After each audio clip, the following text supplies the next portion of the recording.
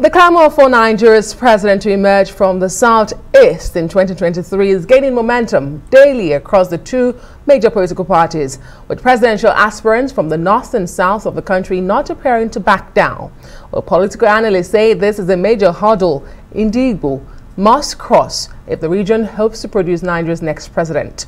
A former national chairman of the People's Democratic Party and ex-governor of Enugu State in the southeast region, Okwesilieze Nwodo, joins us to discuss this issue. Thank you so much for joining us. Thank you, and thank you for pronouncing that jigsaw. Thank you. Well, I mean, there doesn't seem to be a zoning arrangement by the two major political parties in Nigeria, talking about the APC or the PDP, when it comes to the presidential ticket for 2023. And one will wonder, what are the chances of the Southeast to then produce a candidate for that election? Do you think that an Igbo presidency in 2023 is a realism or is still a mirage with what we are seeing on ground? Straight away, I think it's a realism. Okay. Two, I think that on a daily basis, we're getting stronger in that direction. You must have heard President Atiku Abubakar recently saying that if the presidency is zoned to the southeast, he will step down. But if it's zoned to southwest or south-south, he will not. Now, you have heard great Nigerians across the country, Edwin Clark, Ayo Adebanjo, and then I have personally visited with some leaders of the Southeast to visit IBB, to visit former head of state Abdul Salami Abubakar, to visit T.Y. Danjuma, to visit General Guzo, to visit even the men I have mentioned, Ayo Adebanjo and Ike Clark. And everywhere we went, we were encouraged. And they saw with us what the Southeast presidency will bring to Nigeria at this time.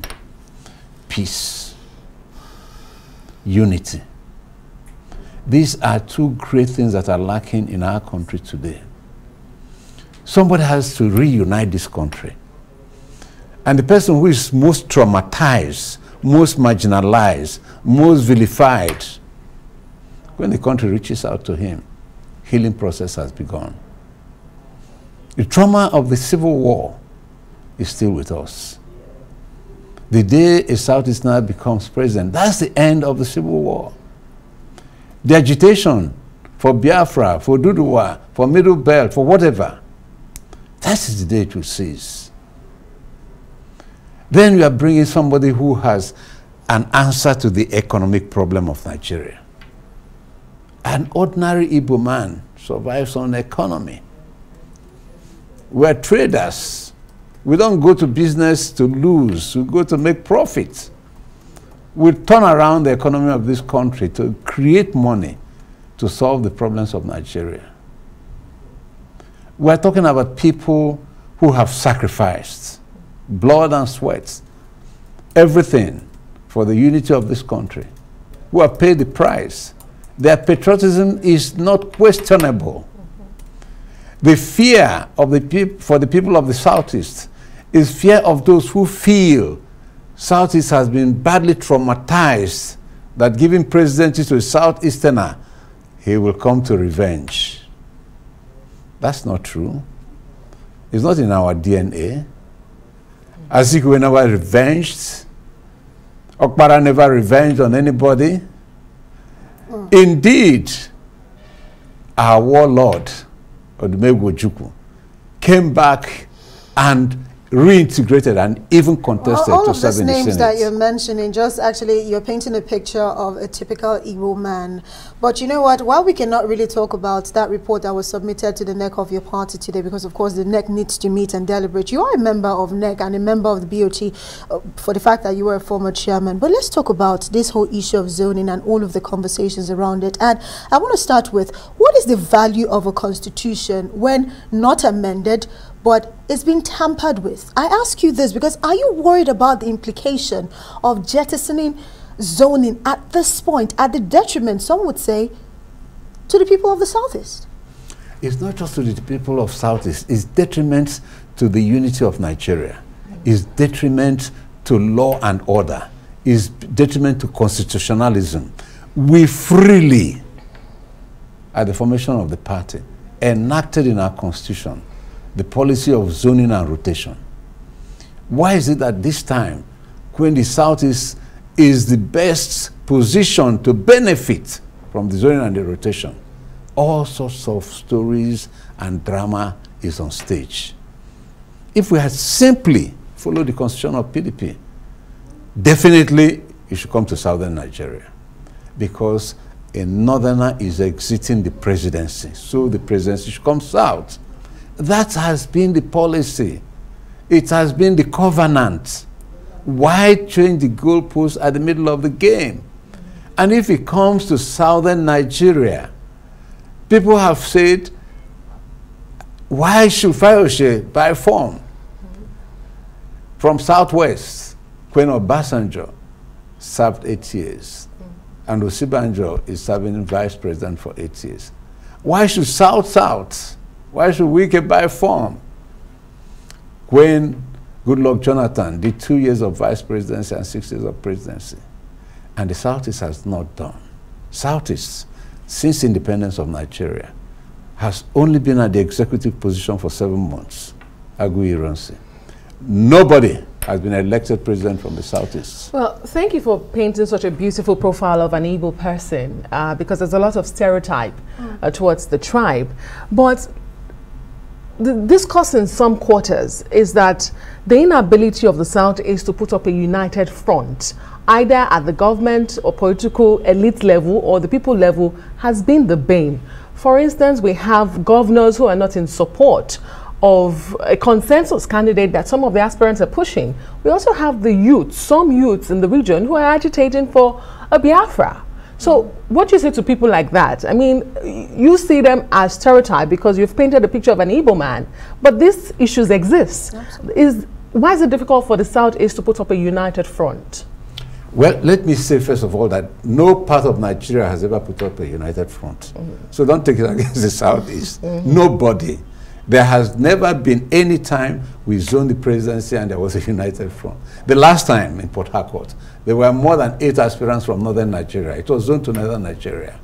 And at the end of the day, Atiku picked the ticket and defeated the others. And they all supported, and we all supported, and took him to the election. So there has never been that kind of unanimity anywhere. Nigerians are Republicans, especially Igbos. There is no straight line. Our diversity and our strong ability to criticize the status quo for something better is our strength. So everybody is talking from his own point of view of Nigeria today. Why do you blame those who say Biafra? Why don't you engage them and find out why they're saying Biafra? Don't you think that Nigeria has the capacity to solve whatever problems that these children are agitating for? There's no problem in this country that is beyond Nigeria, united, together, that cannot be solved. So, the major aspirants from the Southeast have started meeting without even the efforts that some of us are making to get religious leaders, traditional leaders, to talk to them, to say, look, only one person can be president. They're already talking amongst themselves. Well, I like that is monumental. I like the fact that you've actually touched on that, because this actually leads me to my next question. Is there a possibility, we've heard talks of a consensus candidate emerging from the PDP. Is there a possibility of that consensus candidate being from the Southeastern extraction? What are you doing, leaders from the Southeast, what are you doing within the PDP to ensure that this happens? Well, as I said, we are happy they are talking to themselves. We're also making efforts to assist them to arrive at a consensus. Because if we get a consensus from the Southeast, it's easier to sell that consensus to the rest of the party and Nigeria. Okay? The North is also making efforts to get a consensus, and they've been consulting widely too. The Electoral Act has clearly spelled out consensus as one of the ways that which candidates can emerge. So everybody's trying it out, but where it fails, you go to the primary and let the delegates vote for the candidates. And where they're doing direct primaries, let members of the party vote for the candidates. Some would say the Southeast has been loyal to the PDP for such a long time, and this should not even be a debate we should be having, and this should not be a conversation coming up. It should have been zoned strictly to the Southeast. Do you feel that your party has betrayed the Southeast? Is this such a betrayal? I don't want to use that strong word, betrayal. So what is it? Because what I want to say is that, well, individuals have ambitions, which they're entitled to. But at the end of the day, superior argument must prevail.